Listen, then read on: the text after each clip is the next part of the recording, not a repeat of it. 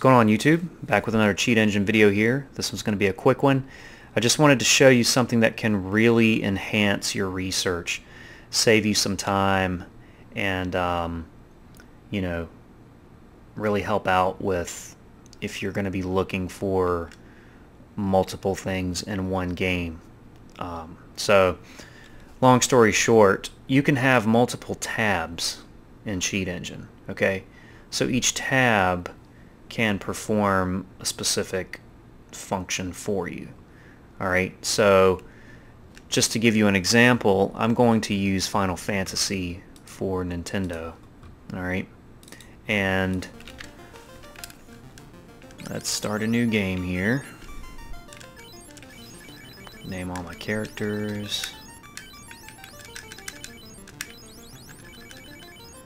Alright, so we're all set up there. Alright, so what I want to do is get into a fight here.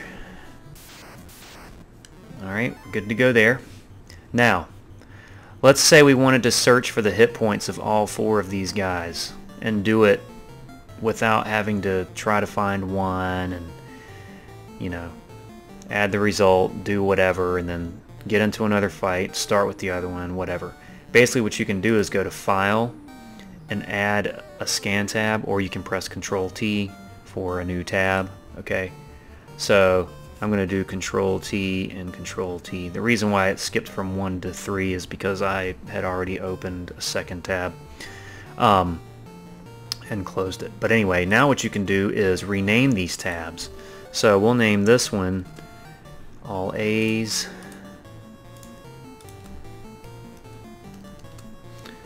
Alright, All B's. Alright, rename.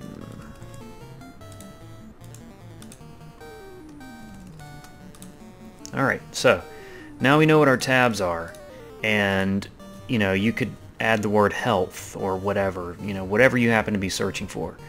We're going for hit points, so now that we've got this up, we can attach the game, FCEUX, and basically I've got mine set to 2 bytes here, which is pretty successful first value type to search for in emulated games like Nintendo or whatever. Once you get into Genesis and 16-bit and even higher, 2 bytes may be too little to find values, but anyway. So I'm just going to start with that. So for AAA, we want to search for 35 because that's his hit points currently. This guy is 30, C is 33, and the next guy is 30. Alright, so you've got your values entered. You can do your first scan. You could have hit first scan right after you entered the value. I don't know why I didn't do that, but anyway.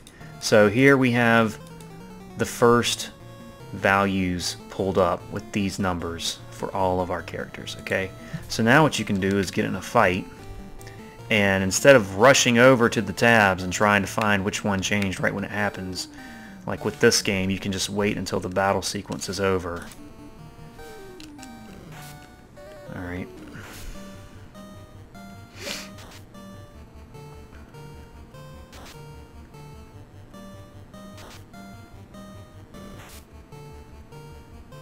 Alright, so now you can look really quickly. AAA, nothing changed there. The next guy went down to 25.